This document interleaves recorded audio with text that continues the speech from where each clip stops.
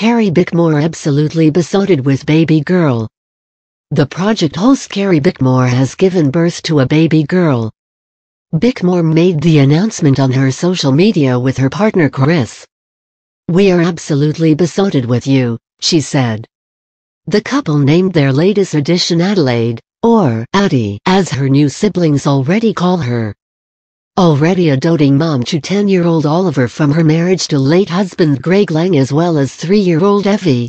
The project co-host first announced that she and partner Chris Walker were expecting another bub in an adorable video posted to her Instagram in June. Earlier in the year, Bickmore opened up about her anguish over suffering 2 devastating miscarriages. The congratulations over the family's baby news have started pouring in from friends and fans. Her project co-host Peter Hellier commented on her happy snap saying, "Welcome little Addie. Look forward to hanging with you in production meetings soon. They're really fun," Hellier joked. Studio 10 host Sarah Harris said she loved her name, adding, "You look so happy and beautiful." Aussie stars Megan Gale and Natalie Bassingthwaite were also among the well-wishers.